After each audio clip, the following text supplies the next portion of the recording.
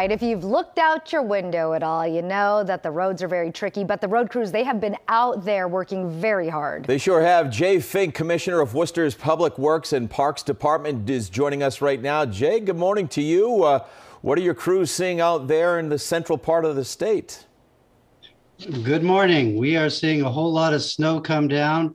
It's really coming down a good clip. Visibility is very difficult. We see where we've plowed a street, come back a half hour later, it looks completely white and there's a lot of fluff out there.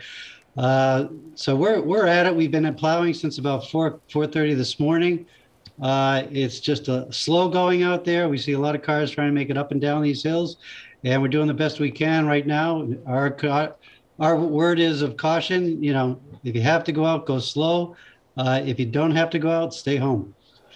Yeah, what's the biggest challenge with a storm like this? We're talking a late February storm. People have been experiencing really warm temperatures over the last few days, then they get back out on these roads and are like, well, you know, winter, it's still around.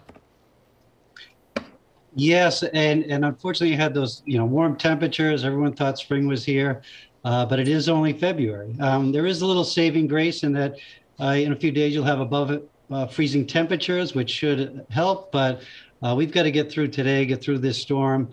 Folks are going to be anxious to get out, shovel the driveway, clear their walks.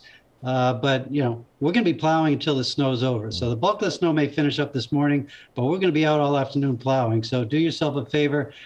Anticipate that the plows are going to come down the street again. Don't go to the edge of the driveway and get upset with the plow driver as they go ahead and push the snow down the street.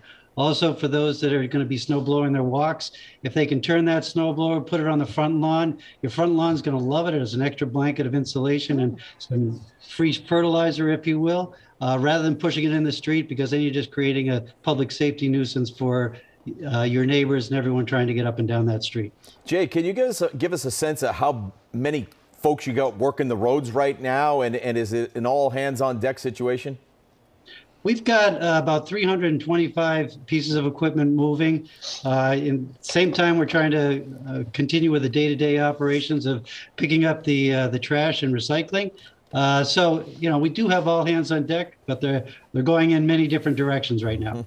Oh, that's true. You got to get the trash and recycling. I know mine's out on the curb right now. Jay Fink, thank you so much for being with us this morning. Thanks, Jay. Dry cleaning canceled for my pickups.